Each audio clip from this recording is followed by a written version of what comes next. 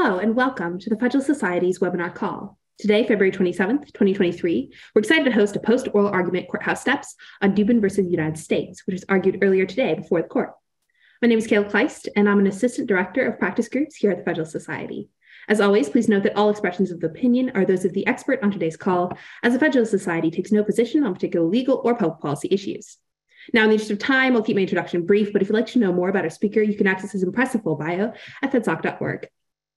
Today, we are fortunate to have with us John Richter, who is a trial investigations partner at King & Spalding in the Special Matters and Investigations Practice Group.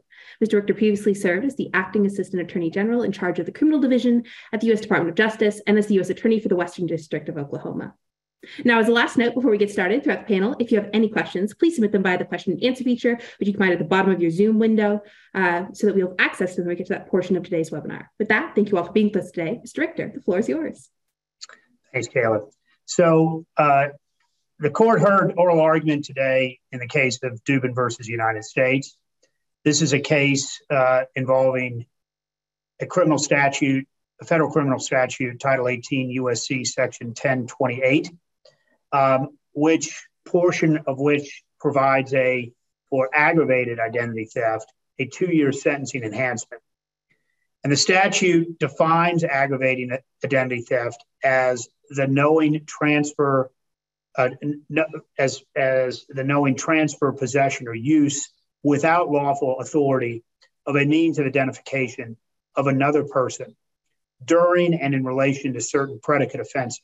And the certain predicate offenses are fraud, basically any fraud statute, a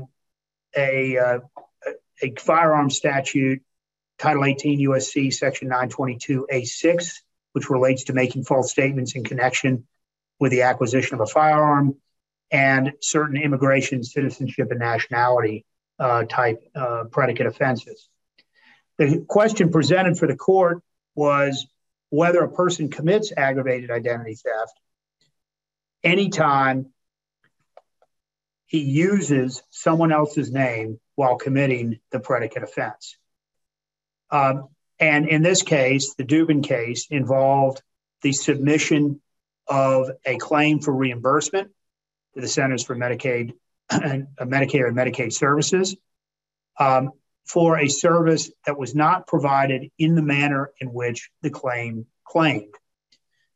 In particular, the case of Dubin involved a psychologist in which the claim at issue that was submitted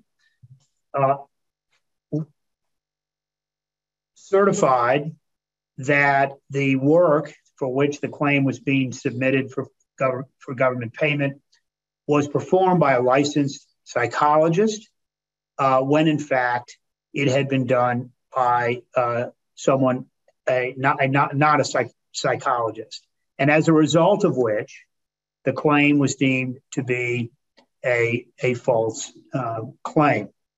The government brought a healthcare fraud offense, indicted him for healthcare fraud, and in addition, indicted him for aggravated identity theft. And he was convicted, and the conviction was upheld in the Fifth Circuit. The oral argument today was very interesting for a few reasons. First, the court, the petitioner, represented by Professor Jeff Fisher, basically argued that the Fifth Circuit's decision stretched the statute too far. He argued that Dubin had permission for the patient, so-called patient L's authority, to make use of his name, of that patient's name, in submitting a claim, and so that there was no actual misrepresentation or use of the name without lawful authority. Rather, there was simply, and so therefore the name and the use of the identity was only incidental to the commission of the offense. The argument that was made by the petitioner was that in the context of this particular statute, given that that there is a underlying predicate federal fraud offense in which the median sentence nationwide at this point in time for federal fraud offenses is about 12 months, and that about 12% of all convicted offenders for federal fraud offenses receive probation, that the transformation through the construction of this interpretation of this statute as argued by the government in this appeal would transform every fraud prosecution into an aggravated identity theft prosecution, thereby meaning that every single fraud prosecution that would have the opportunity for a 2-year mandatory minimum sentence, which applies to aggravated identity theft, as compared to, say, wire fraud, healthcare fraud, mail fraud, bank fraud, where it's a range, but there is no mandatory minimum sentence. The court was very active today in its questions. I think the challenge for all the justices was the interpretation of the language of the aggravated identity theft statute, which is far from the clear. It uses phraseology that is pretty broad in nature. Justice Thomas led the questioning. Obviously, Justice Thomas, who has become much more active on the bench than historically he was in terms of asking questions. And he led off by asking whether Mr. Dubin, the defendant in this case, was authorized to use patient L's identity, to which petitioner's counsel said, yes, he was authorized to use for the transaction. The only problem was that the underlying services were provided. They just were not provided by the licensed psychologist. They were provided by another lesser licensed practitioner. Justice Thomas used an analogy of, well, wait a minute, if I drop off my Porsche, it was clear then to make sure that he doesn't actually have a Porsche. And when I drop it off at valet, I drop it off and give them general authority to move my car, but they're not authorized to drive it around town. And so then there was some back and forth about that. Justice Jackson then wanted to pursue a hypothetical about a waiter in which a waiter is given a credit card, and instead of just the food that was ordered by the patron, the waiter then charges additional things on the card. Interestingly enough, I would have thought that in that instance, the analogy would have been that the petitioner's counsel would have said that was not lawfully authorized, and then therefore was without lawful authority. But he would have instead he seemed to concede that in fact that analogy would be actionable under the aggravated identity theft. Justice Sotomayor pursued another analogy involving the waiter, in this case, a tomahawk steak rather than a sirloin steak. Point being is they went back and forth with the justices using a lot of hypotheticals that had little to do with the actual facts of the case involving Mr. Dubin. The Justice Sotomayor also then posed a couple of another hypothetical about, well, what if instead of a claim for psychological services as here, it was a claim for, say, cancer services? Why would that be outside the lawful authority, notwithstanding that it was a patient? Again, the petitioner's counsel answered that he believed that individual could be prosecuted for fraud, but potentially not for aggravated identity theft.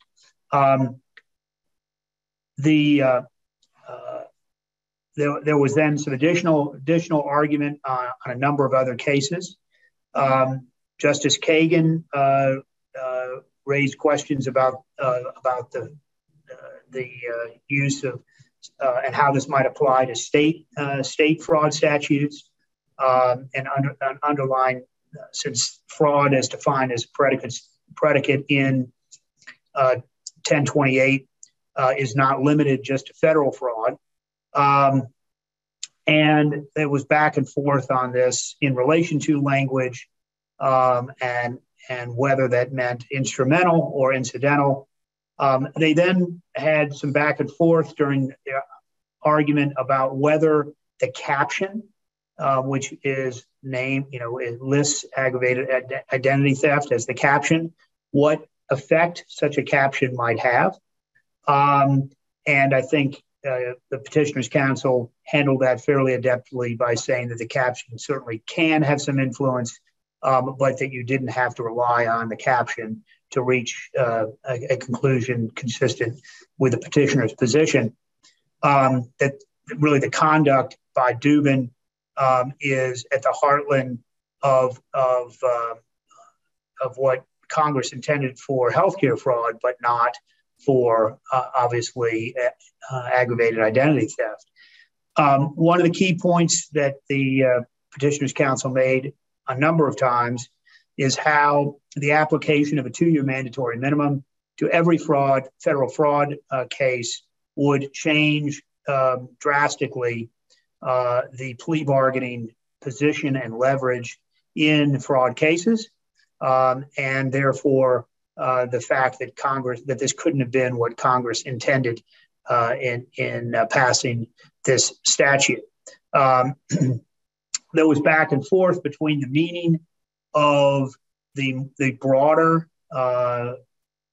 portion of the statute that deals with identity theft, which is basically knowingly possessing or used in connection with unlawful activity, and does not carry a 2-year mandatory minimum, with the subpart that involves aggravated identity theft.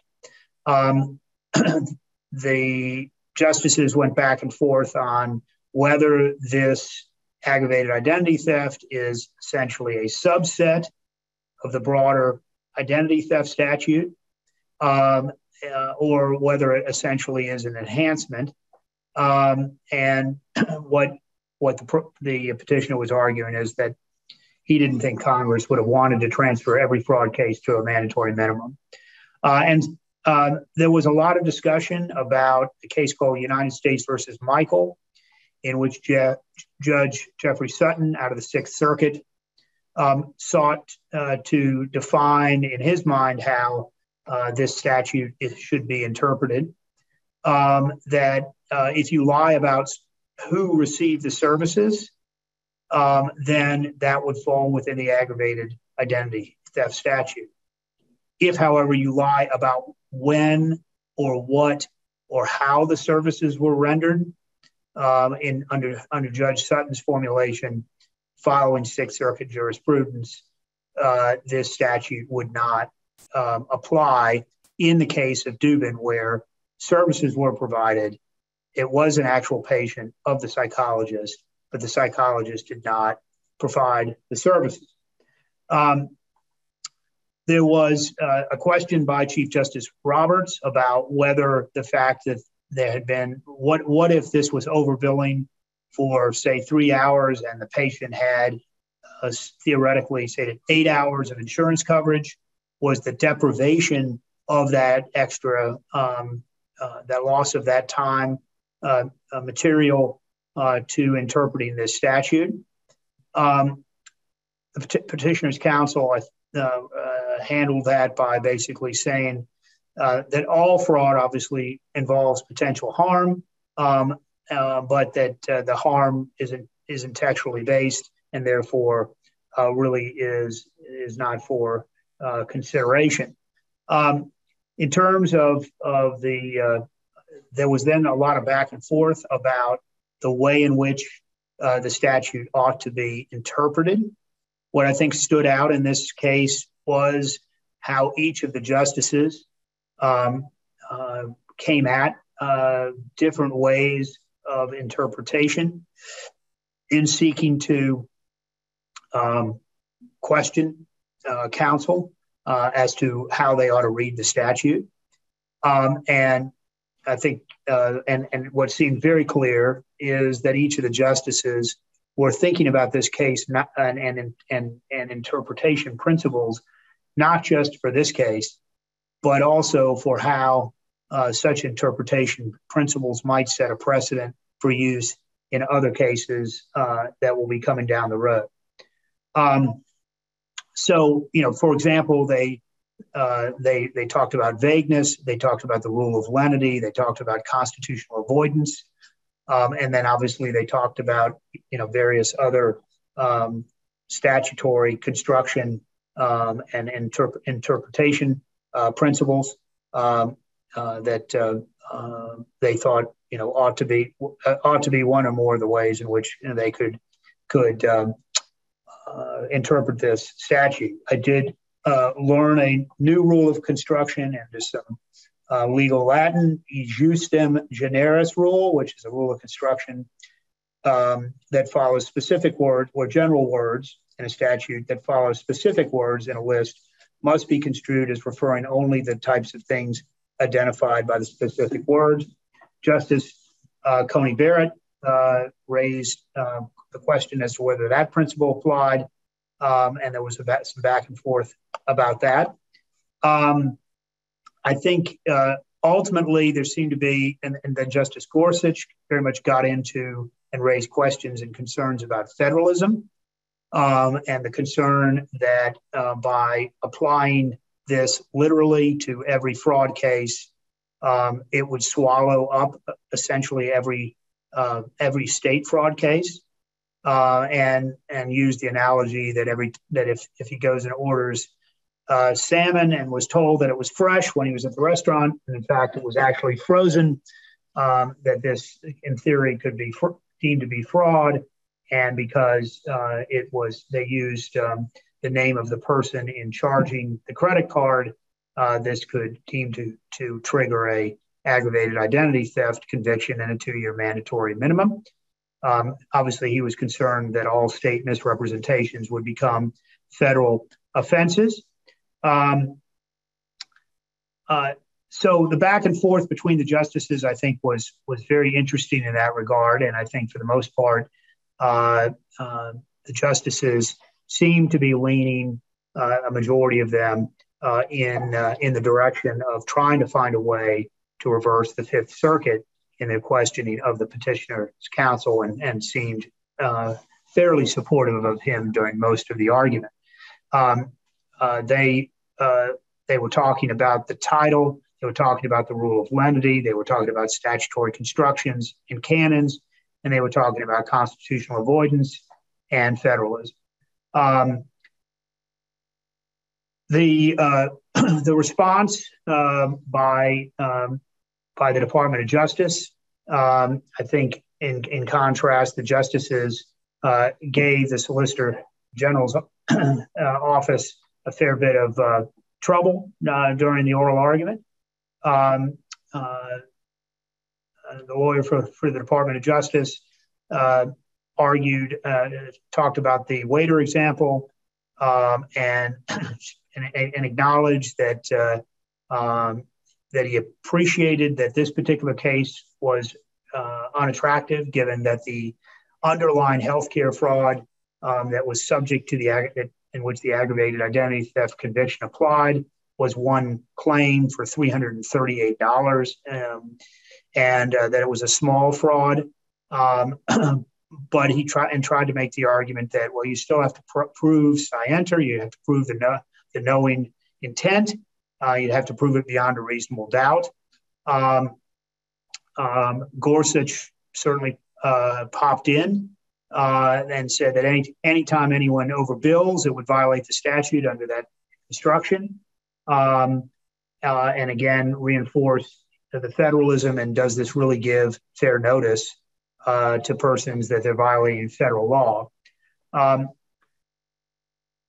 The justices, again, repeated as they went and questioned counsel for the government about how their rules of interpretation might apply. Gorsuch emphasizing the federalism problem. There was a funny exchange in which they asked him whether it would apply, and he said, well, it would because interstate commerce applied.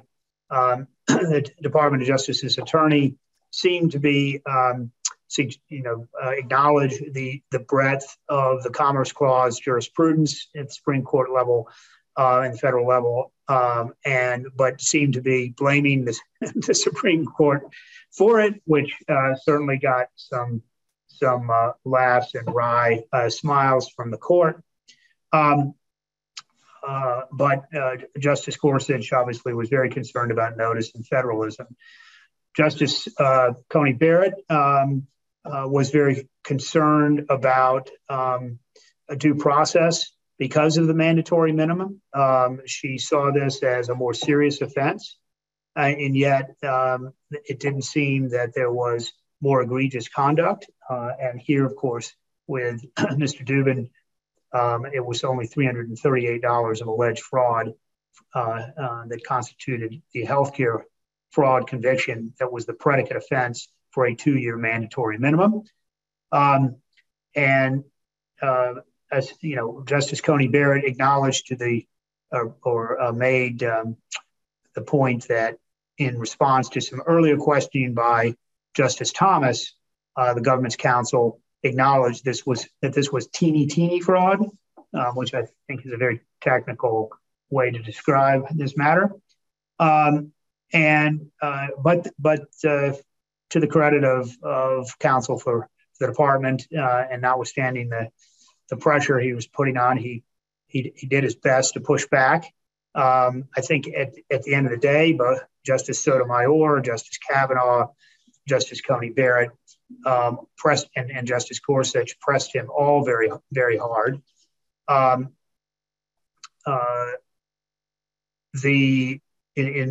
Justice Gorsuch finally boxed government's counsel in and said, well, if the court were to reject the government's theory, what kind of fallback rule would the government support? In this case, the government's counsel urged that they adopt the Sixth Circuit reasoning, most recently as described by Judge Sutton, and that said that this Sutton test, which really turns on the distinction between if the name about who received the service was instrumental to the crime, then it would qualify for aggravated identity theft using the name. If, on the other hand, it was simply the use of the name incidental to a fraud about how or when the fraud was the claim was the work for the claim was done, then it would not qualify for aggravated identity theft. There was a lot of, again, some back and forth by both Justice Coney Barrett and by Justice Jackson, who were very concerned about the implications of this 2-year mandatory minimum in what are effectively potentially cases that would not be so serious. And likewise, Justice Kavanaugh weighed in with regard to Judge Costa's opinion in the underlying Fifth Circuit case that courts should not assign breathtaking scope where a narrower interpretation is possible. Justice Kavanaugh was asking government's counsel about fair notice, about not entrapping the unwary, and asked why this case shouldn't fall in that jurisprudence. Government's counsel sought to make a distinction that said, well, unlike other cases, this involves predicate crime that's already defined and routine conduct. In other cases, it was just routine conduct by itself without a predicate. I think that was interesting, except that, of course, to the degree that you're folding aggravated identity theft into basically every fraud case nationwide. It sort of collapses and makes every fraud case a 2-year mandatory minimum at the federal level. And that seemed to be what the panel the court was concerned about. Following government's counsel, petitioner's counsel had an opportunity for rebuttal, and he emphasized the in relation to aspects of the offense, and urged the adoption of Judge Sutton's approach, and basically saying that if it's a lie about the nature of the claim and not about who received it, then it's not a violation of this aggravated identity theft statute. And with regard to with lawful authority, again, it was designed to basically say it's got to be a set of circumstances in which essentially the name has been taken from somebody without their permission. In terms of the back and forth here, I think he finally closed with the real world consequences that he believes that petitioner's counsel believed would apply here, and that was that every simple fraud case would obviously be charged with aggravated identity theft, or at least at a minimum there would be the threat of it.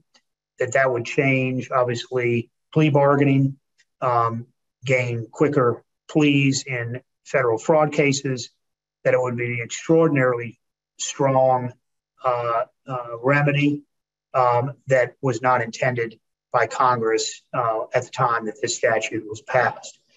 The matter was then submitted for consideration, and obviously we would now the court will be meeting and determining who will write the opinion and the various positions that each of the justices will take. I think from reading the tea leaves, I think the majority of the justices, certainly a majority of the justices, were interested in reversing the Fifth Circuit and finding a way to narrow the application of the aggravated identity theft federal statute. But each of them, I think, was struggling with the proper means to effectuate that end.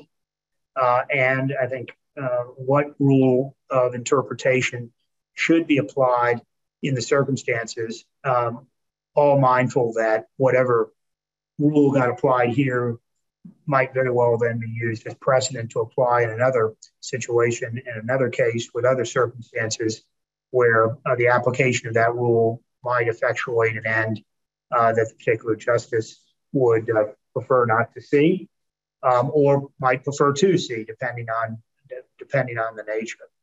So, an interesting and lively oral argument today in Dubin versus the United States. I think government counsel had an uphill battle going into this, knowing that the court had taken it on a Fifth Circuit from the Fifth Circuit on cert, and it played out that way.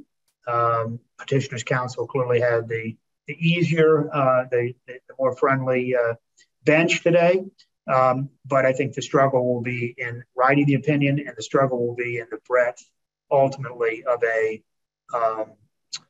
of what the opinion decides, as opposed and whether in fact they decide that they want a fairly narrow interpretation in their holding, and a remand to the lower courts to further develop and construe the case law as it may apply to other fact patterns that may come before the courts. So, Kayla, that's what I've got for now on this matter, and happy to answer any questions you or members of our audience may have. Absolutely. Well, first off, thank you for that summation of the case, the facts, sort of how oral argument before the court. It certainly helps lay the stage as we're thinking through sort of the issues at play and the question that may be posed. As a reminder to our audience, if you have questions, please submit them via the question and answer feature as we're now transitioning to that section of today's webinar. But as the audience is submitting questions, I actually do have a couple of my own that I'd love to pose as we get started. Before we get into some of the possible outcomes and ramifications of the case, depending on the ruling of the court, I'd love to start with some of the definitions at issue and how they were treated in oral argument, especially since you mentioned that the text was such a big part of what was at issue during oral argument. I know during the lead up to the court accepting this case and sort of the lower court levels, the nature and definition of the term use was a fairly big issue. You covered this a little in your summation of the facts, but why is the definition of the term use so important in this case? And did it continue to remain equally as important in oral argument today? Yeah, well, obviously use is a very broad term.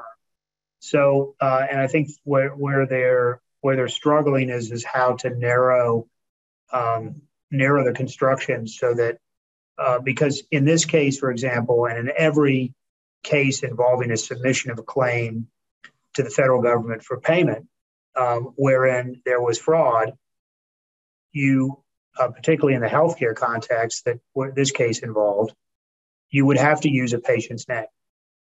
So the form that gets submitted, the 5800 form, will have the patient's name and will have other identifying information for the services that were provided by the healthcare provider. In this case, of course, the question is does that mean that every healthcare fraud offense where you list a patient's name and submit it to the federal government is not only potentially eligible for healthcare fraud, but also for aggravated identity theft? And what the court was struggling is, and I think in oral argument, it was clear that they didn't see the means, and neither did counsel for certainly the petitioner, who was urging, obviously, a narrower construction, see a means to limit the word use, because it's generally, of course, the name, quote, has to be used in every claim submitted. So they looked for really in relation to and without lawful authority as the terms that could be used to narrow potentially the construction of the statute, the interpretation of the statute, in order to reach a conclusion in which aggravated identity theft would not apply to each and every wire fraud, mail fraud, bank fraud, healthcare fraud case that gets brought not only at the federal level, but would not swallow on top of that essentially the entire corpus of state fraud offenses, at least at the felony level. So, while obviously the word use is an important key part of the statute, I think they focused really more on these other elements in today's oral argument because they saw those as a better vehicle for narrowing. And I think the government's counsel was forced to sort of take the position, and the government's taking the position that the statute does apply in all these fraud cases, but spent most of his time trying to parry the questions and leading assertions in the form of questions by justices who were testing out the limits of the government's position. Got it. Continuing on the train of thought of definitions, is it just a question whether or not sort of aggravated identity theft does apply in the situation? Did both parties put forward definitions of identity theft? And if so, did either of those definitions depart from the way identity theft has been defined both in principle and in practice? Well, I think that's where the court and the advocates were grappling. Everybody knows. I think at some level the sense is that at the time the statute was passed, the thinking was of the paradigm that was not present in the Dubin case. Everybody was thinking of the situation in which literally your personal information is stolen from you, taken from you, and used by someone else completely without your authority for their own gain. And clearly the aggravated identity theft statute would apply in those kinds of circumstances.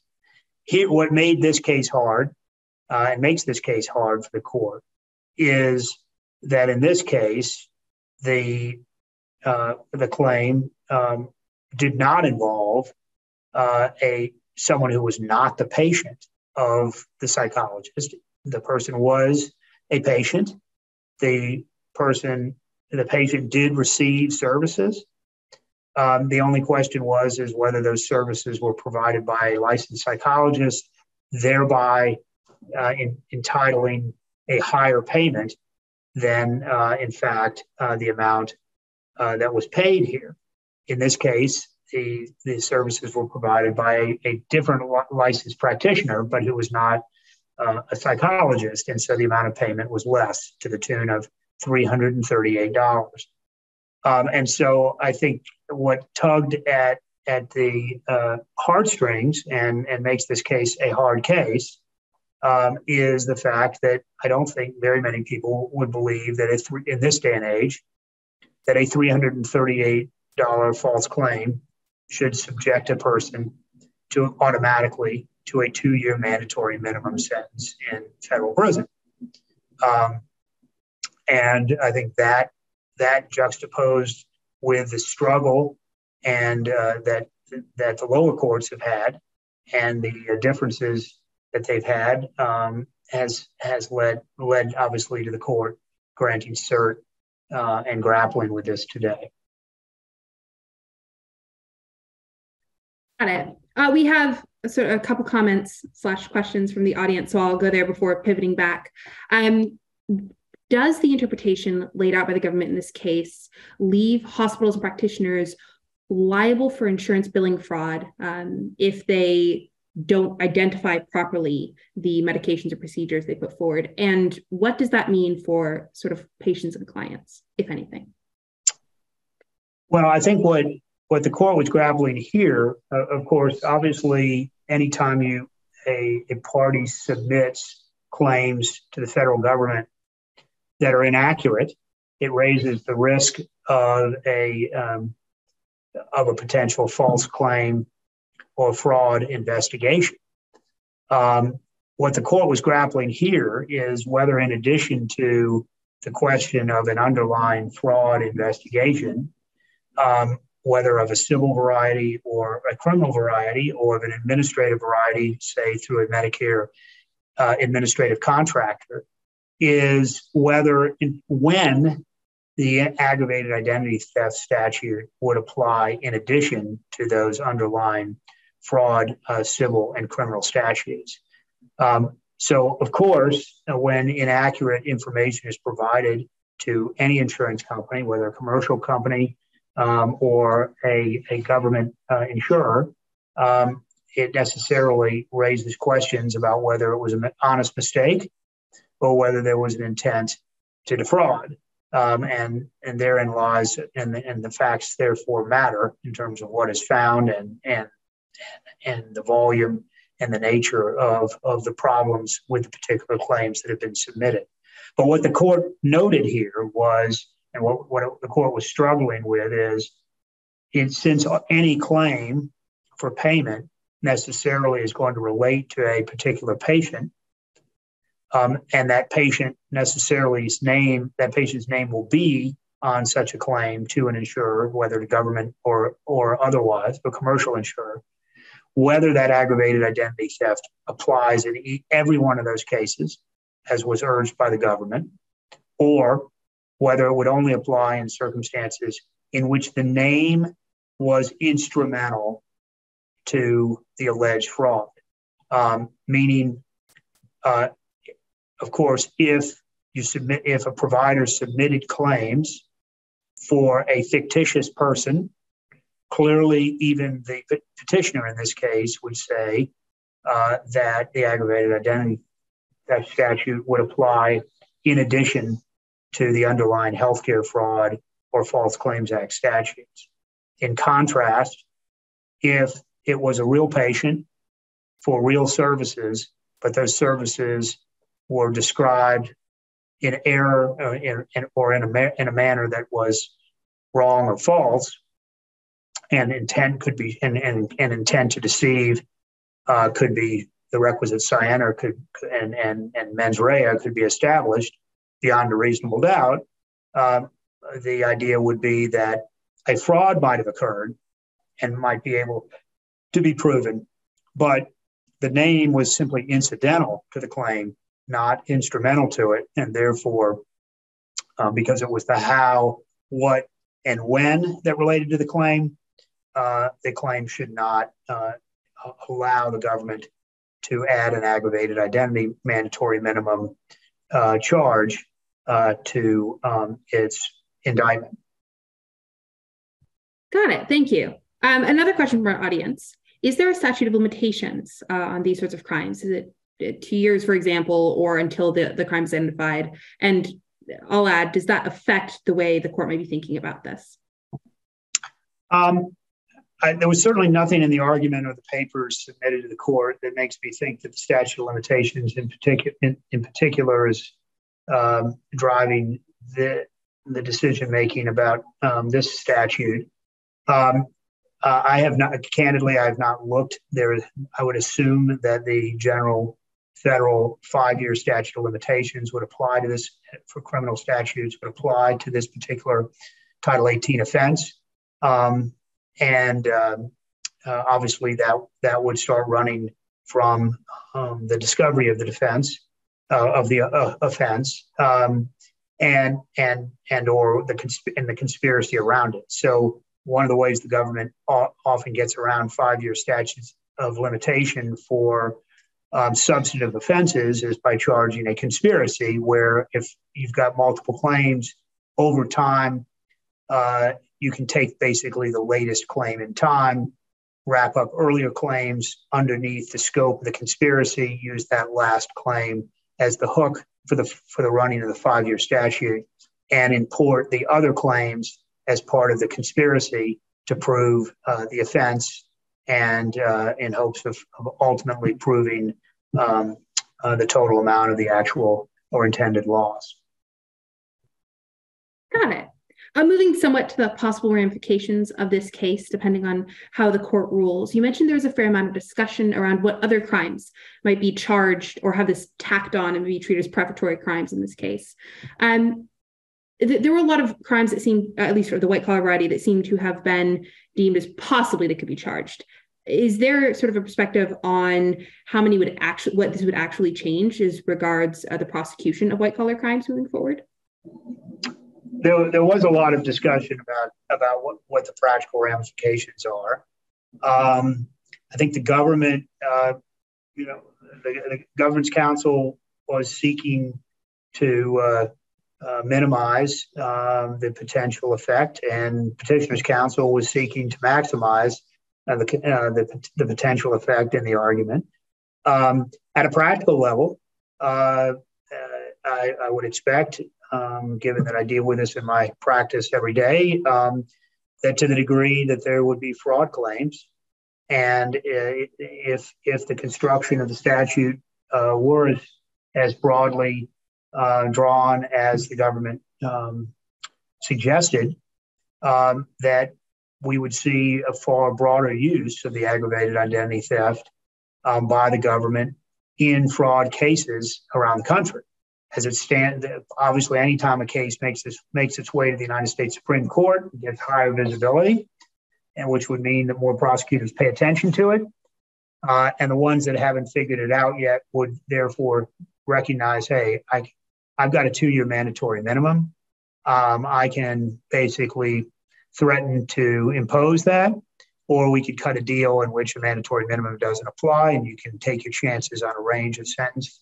It might obviously involve something less than 2 years in federal prison, and of course, this 2-year statute as an enhancement, not only as a mandatory minimum, but is an add-on. So if you've got a lengthier period of time, because the underlying fraud, it would add 2 years. In my experience as a prosecutor and as defense counsel, the simple reality is the more weapons the government has to bring to bear in terms of duration of offenses, and any time it government has a mandatory minimum or a sentencing enhancement that it can bring to bear that provides greater leverage for negotiating purposes in plea bargaining.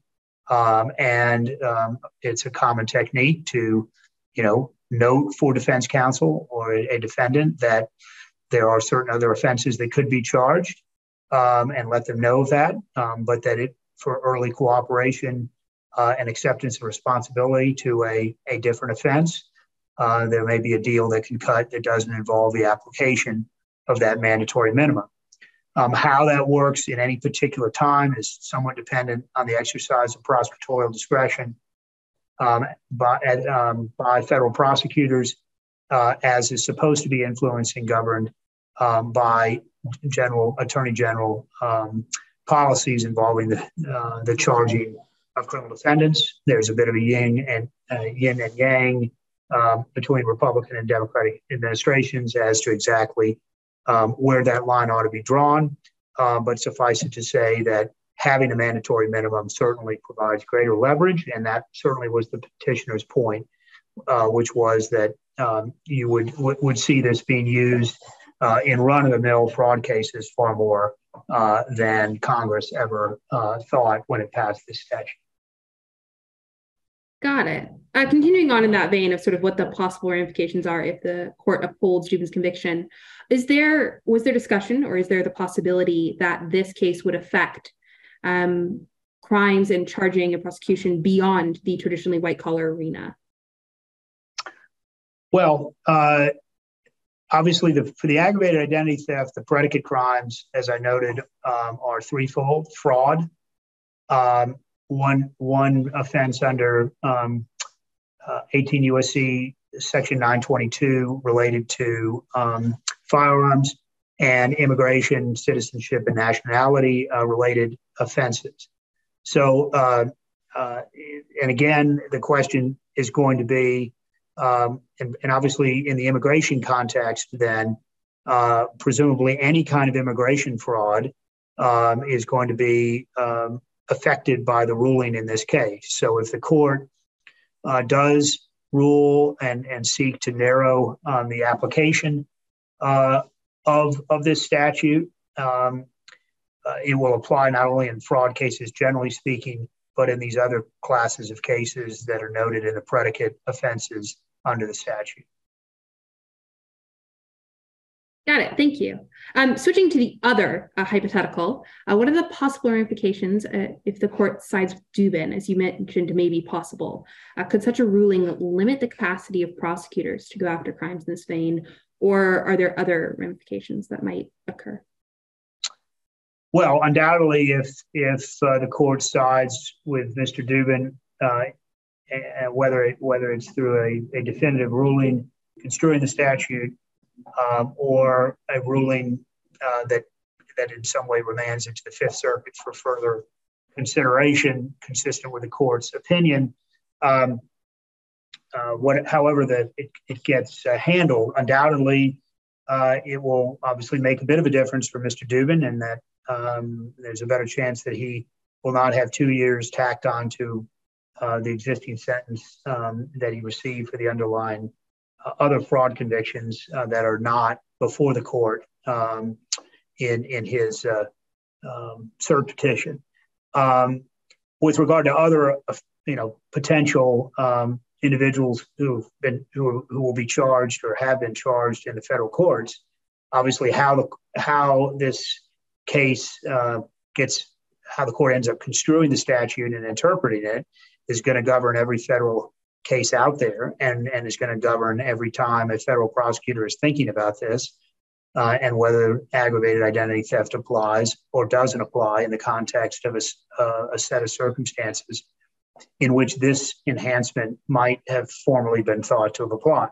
So I think those are the ramifications, and likewise, as is often the case when the court makes a ruling and applies principles of interpretation to a criminal statute, both the government and the defense bar will look very hard at how the court applied those rules of interpretation to see how those rules of interpretation might also be deployed in with other statutes and other circumstances, so they can as various cases are being brought and charged by federal prosecutors, and as defense counsel are looking for ways to challenge statutes and say that they've been misapplied or inappropriately applied or should not apply to a particular set of circumstances for a particular defendant.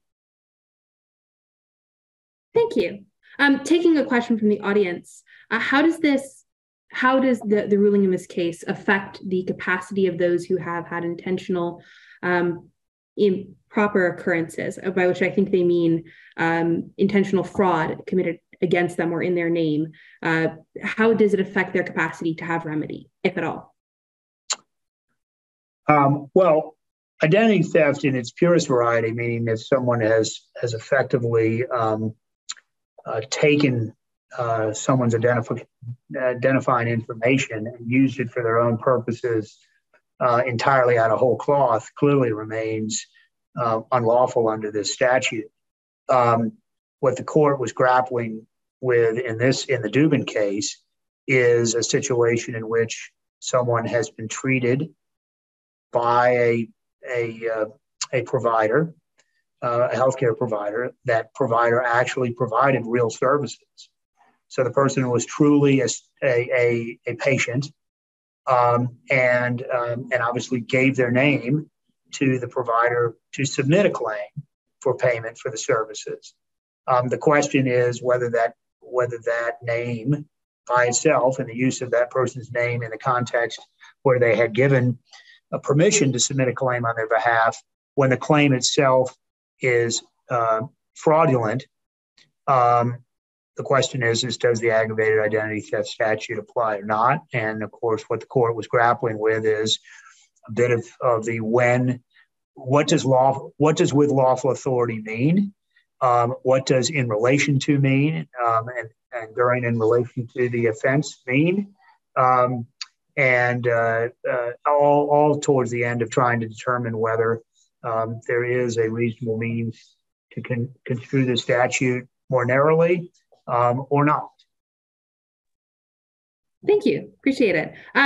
Two last questions. The first, you mentioned there's at least one case that came up in oral argument is perhaps precedential in this case or determinative. Is there precedent that would be affected by the way the court rules in this case? And what sort of might the ramifications be?